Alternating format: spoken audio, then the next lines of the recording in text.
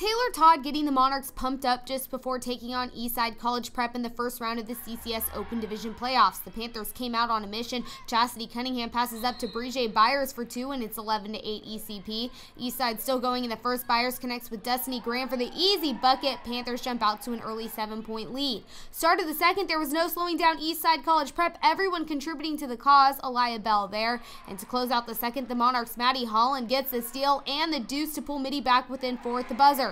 Third quarter off the inbound pass, Graham to BYERS, and she drains the long ball to give her squad a 34-32 advantage. Mitty answers. JAHNAY Anderson playing good D. She gets the steal, passes to KARISMA ORTIZ. ORTIZ goes back to Anderson for the layup. Monarchs tied up at 36 all. Time winding down in the fourth, trailing by 5. Lauren Mavis passes to Taylor TODD. TODD on the assist to Helena Hill, and Mitty is now within 3. However, Eastside Prep wanted this one, and they weren't going to give it away. BYERS knocks down both free throws, and the Panthers win 56-53, advancing to the semifinals where they will face Pinewood.